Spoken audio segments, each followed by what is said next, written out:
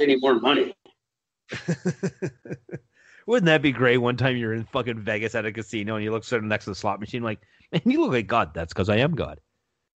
This really, you go, this is what you do. I literally just sit here. All the money you guys fucking give me, I just sit here and try to fucking win as much more as I can. The next time an evangelical Christian asks me for money, I'm going to demand that God give me a urine sample first. I'm like, he's on drugs. He must be. It's the only way he's spending that much money. Until I get a clean piss test from him, he's not getting another dime out of me. You know, speaking of urine, actually, did you know that scientists have managed to grow teeth from stem cells that came from urine? I wouldn't put them in my mouth, but good on you. Dude, your teeth look great, but it smells like piss. And they're always so yellow. Can you fucking brush that shit? That's when you hang out with your buddy Jimmy. You're like, whatever, dude's got a dick on his arm. Yeah, right. Don't worry about my piss yellow teeth. Look at Jimmy's dick arm. Look, you can flop around. It won't even get hurt. Dick arm Jimmy. That's so right. Good. Hang out with that. Hey, you guys want to be friends? No, go hang out with Piss Breath.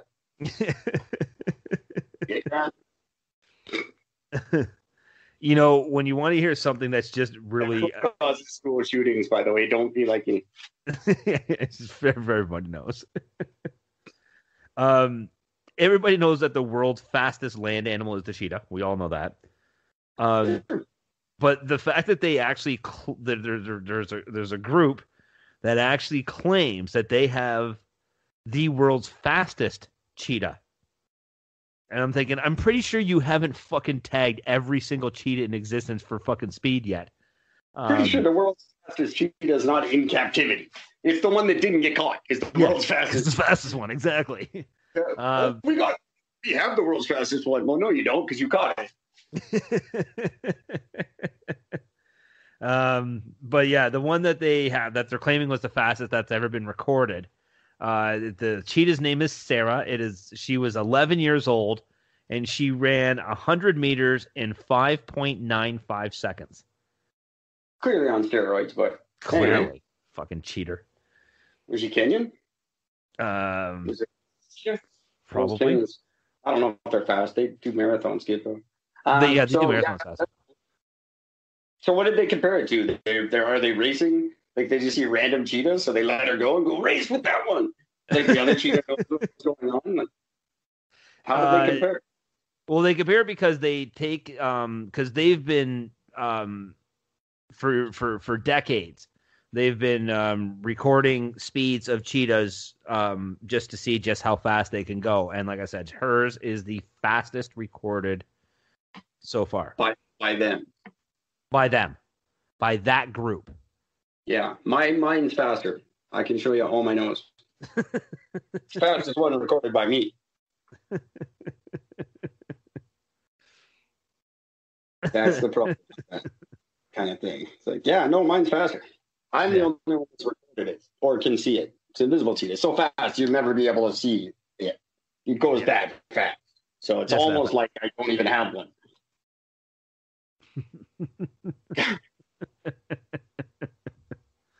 I just thought, like, what a stupid thing. So there you go. So, yeah, so there it is. We have the world's fastest cheetah. How'd you catch it? Shut up. I want to see if you're wittier than the science people who wrote these articles, Eric. Okay. I'm going to read you the statement, and I want you to insert a witty comment. It says, an ice cube takes up to 9% more volume than the water used to make it. We have no witty comment to add here. Eric? An ice cube takes 9 more what? An ice cube takes up about 9% more volume than the water used to make it.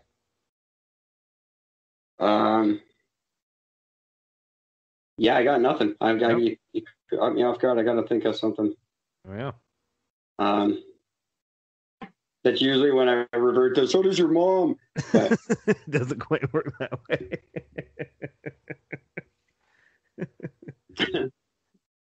I don't even know what to say. I got nothing witty. It's one of those weird statements that I'm not sure if something witty is even available for it. I'm sure it is, but I'm at a loss at the moment. You caught me totally off guard. The Thor's King guys did that to me too. Yeah, they did that to me too. Bastards. I recovered pretty good, but hey, speaking of which, I still haven't heard the one that you and I are on. Is that out there in the world? As far as I know, I haven't heard it. I have no idea. Should ask them. Fans of Eric and Gord, you should check out us on the You Suck, Thor's King, whatever they're calling it. It's a good podcast, good stuff. Yeah, it's a lot of fun. And hey, just because I'm not busy enough doing stuff for Eric and Gord, I am now taking on a role as contributing editor to a newsletter for That Anger Management Crap, which is a great podcast with that guy. You remember I did that podcast, the philosophy one? Yes, I do. Oh, yeah, he's got a new one, and he needs someone to head up his newsletter. And I thought, hey, I'm not ever doing anything. I do nothing with my time. Okay, I'll take that on too. So everyone start listening to That Anger Management Crap. It's a good podcast, actually. And read his newsletter. It will be written by yours truly. Very cool. Very. Only ever finished one Eric and Gord newsletter. I think it was this May or something. Last May. I don't know. But this one I think I can commit to.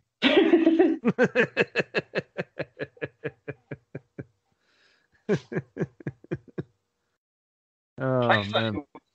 Lend more credibility. And in case you guys don't know, because I haven't mentioned it, I have a book out on Amazon available for sale. 2 people have apparently returned it. So, because my sales have dropped since last time. So I don't know whether the credit got declined or something. I don't know what it was, but anyway, it's called The Only Bad Thing That Ever Happened at the Bourbon Hotel. You can find it on Amazon in like 8 countries. Please check it out. It's okay. It's got a lot about apples and Australians. Has nothing about that. Buy my book. Are we done? Is that it? Are we out of facts? I do have a couple other ones if you want to hear them. Why not? Okay. Did you know that it takes a photon up to 40,000 years to travel from the core of the sun to the surface? It's pronounced photon, by the way. Photon. But yet it only takes 8 minutes to travel from the surface to Earth. So it takes 40,000 years to go from the core to the surface, and then 8 minutes from surface to Earth. Huh. That's a long time. That is a very long time. This is some of these weird science facts that I don't understand. There's enough DNA in the average person's body to stretch from the sun to Pluto and back 17 times. Okay. I don't understand how that's remotely even close to possible. Well, DNA is microscopic, tiny, right? Like almost immeasurably small. Which means if all of that could fit into the human body, you can't stretch the human body from here to Pluto and back. How the fuck could the DNA reach it there and back? Oh, you could. Hawking said spaghettification. You just have to be in a black hole. Then you can stretch the fuck out of us. Maybe. Sure. That's true. That's true. I know shit about stuff. Well, they say that DNA molecules are the size of this, or the DNA molecules, specific ones, are 1.7 to 8.5 centimeters long when uncoiled. Shit. And about 5 centimeters on average, and you have between 500,000 and 2.5 million different pairs. Huh. And apparently that means if you were to outstretch each one, so that there is about 37 trillion cells in the human body. So if you were to uncoil all the DNA and encased in each cell and place the molecule end to end, it would sum the total length of 2 to 10 times 14 power meters, which is 17 round trips to Pluto. Much like everything else, I'll believe it when I see it. So get to stretching, boys. Yes, yeah, exactly.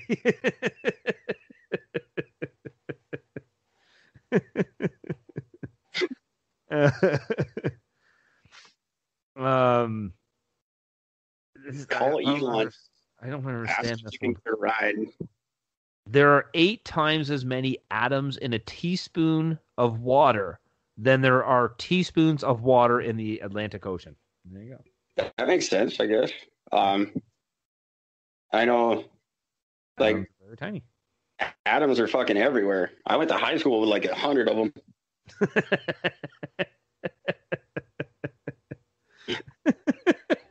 Every third dude is atom. That's random. Did you know that grasshoppers have ears in their bellies? I had no idea. Yep. They have a sound detector with that's a thin membrane called a tympanum, or an eardrum. It's covered and protected by the wings and allows the grasshopper to hear the songs of its fellow grasshoppers. That's stupid. There you go. And you don't know that. I don't think you know that. I don't think science knows that. I think they're speculating. Nothing about this is saying speculation. It is all stated as fact. If they had ears, then Dre would have put out a pair of Beats just for them, and he hasn't yet. So I think you're lying. Maybe that's why his wife is suing him, because Dre would have put out his grasshopper Beats. It'd be awesome if that's what he was obsessed with. That's why we haven't heard from him in years. He's like, I got to make beats for the grasshoppers. I got to add that sick ass beat to a fucking grasshopper song. They need to hear this. They need to hear this. You know what I heard today? I learned. I don't know why I pick on Dre so much. Your beats suck, and they're $300. That's why. They're no better than Skull Candy, but people buy them because they're $300. Yeah. Well, those must be good. They're $300. I love Dre. I'm a big fan of Dre, and I do not like his fucking headphones. Bacteria scream when they die. Apparently, there's another one you can't prove, but fucking ask a grasshopper if he hears it. I guess.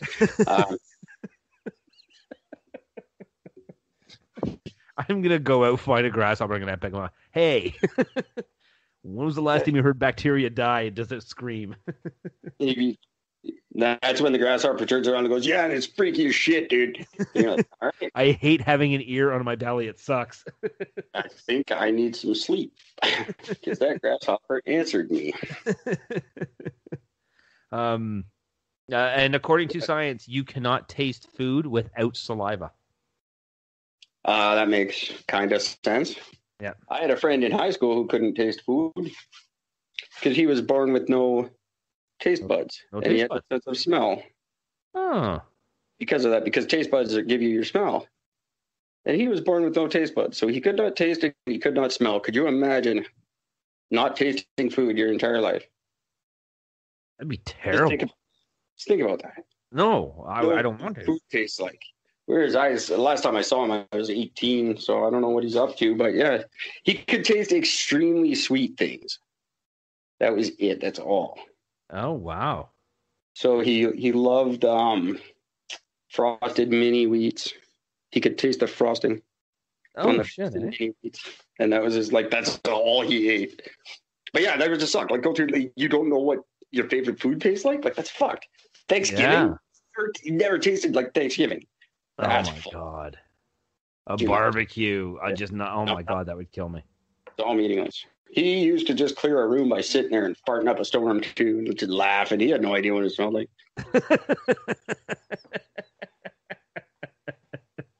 That's funny. Oh man. My last fact that I have, and then I gotta bail. I gotta go to the bathroom. What is it about this show that's just a laxative to go? It truly is. I just get all my shit out when I'm on the show. And I gotta get it into me again. That's funny. Helium. Interesting thing about helium, and there is a video of this.